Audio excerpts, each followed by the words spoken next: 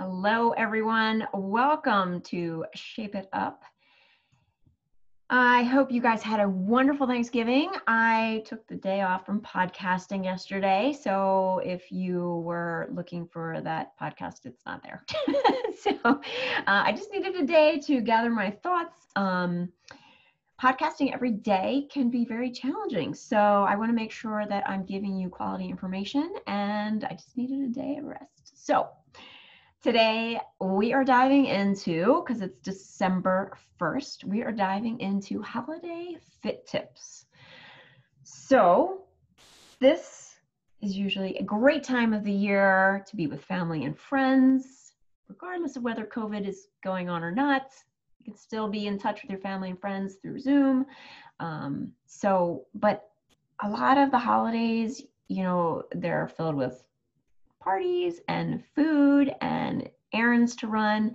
And even if you are in your house and you've decided to do online shopping or whatever, there's food everywhere. I know a lot of people that we're friends with like to drop off lots of food and wine and stuff like that, which is so nice that they are doing this, but you can probably get a little overwhelmed with the amount of food that's in your house. Also, during this time of year, we're decorating and we're doing all kinds of things for the holidays that are coming up. And a lot of times we kind of start getting overwhelmed, and the first thing that gets tossed out the window is fitness and nutrition. Your health and your fitness goals, they get chucked out the window because you feel like you don't have time to do them. I know it's very easy to say, I'll skip my workout so I can fill in the blank. I can decorate the trees. I can do online shopping or whatever. Food too, if you're looking for convenience food or you're going through fast food drive-thrus, you think they're more convenient, but maybe the payoff down the line isn't going to help you because it's very, very easy this time of year to gain 7 to 10 pounds of holiday weight. But I think one of the things that we're forgetting is that there are really only 2 holidays coming up, depending on what you celebrate and your background. I know for us, it's Christmas and New Year's Eve are the only 2 things that are happening. And it's 2 days this month.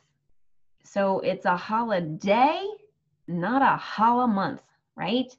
So if we only ate, quote unquote, badly or overate those 2 days, and I'll even throw in a couple extra days. So even if it's 4 days, if you're overeating, if you're on a weight loss journey, you shouldn't have any problems maintaining that weight. If you've lost the weight and you're only overeating for 4 days, you should not be gaining more weight.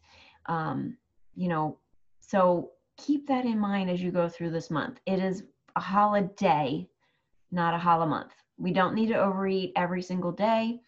And through December, I am going to be dropping tips and strategies on how you can navigate your way through the holidays so you don't have to worry about Santa leaving a gift of extra weight around your waistline.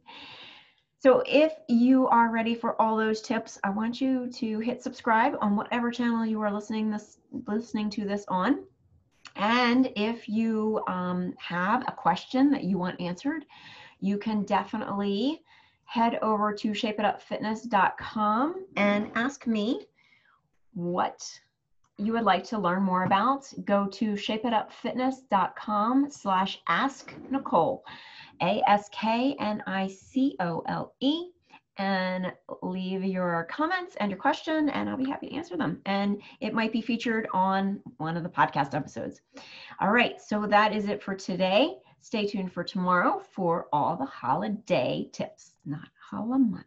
All right, take care, and I'll talk to you tomorrow.